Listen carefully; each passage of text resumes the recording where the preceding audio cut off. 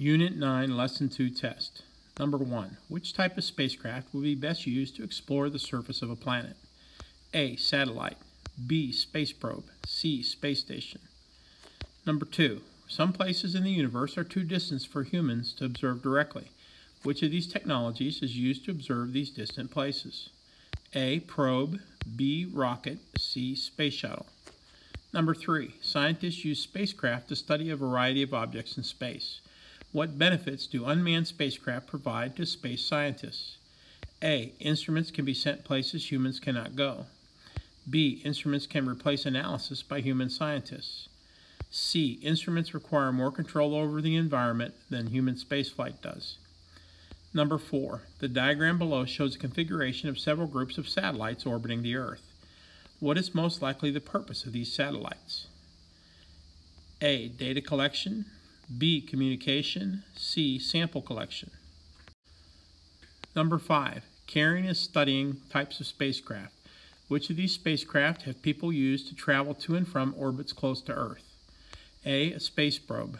B. A space shuttle. C. Space telescope. Number 6. The space age began in 1957 when the Soviet Union launched the first satellite. In which of the following locations would you expect to find a satellite? A. In the ocean. B. On a rover. C. Orbiting Earth. Number 7. Scientists at NASA are planning a human mission to the space station. Which of these spacecraft have they used to deliver astronauts to the space station? A. Space shuttle. B. Space probe. C. Artificial satellite. Number 8. Remote observation techniques can be used to view locations that are difficult to visit. Which of these choices is not an example of remote sensing? A. Humans collecting rock and soil samples on the moon. B. A telescope that orbits Earth collecting images of distant planets. C. An artificial satellite that orbits the sun measuring solar radiation. Number 9. Which of the following are two main categories of technology that humans use to explore space? A. Rockets and shuttles. B. Satellites and orbiters. C. Manned and unmanned.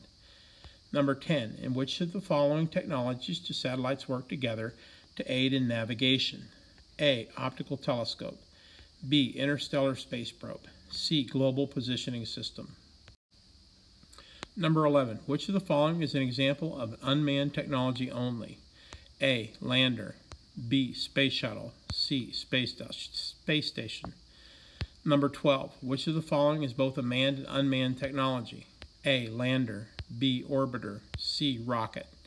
13. Satellites in orbit around the Earth are used for various purposes. For which one of the following purposes are satellites not used? A. Monitoring changes in the Earth's environment over time. B. Changing Earth's orbit. C. Collecting different types of weather data.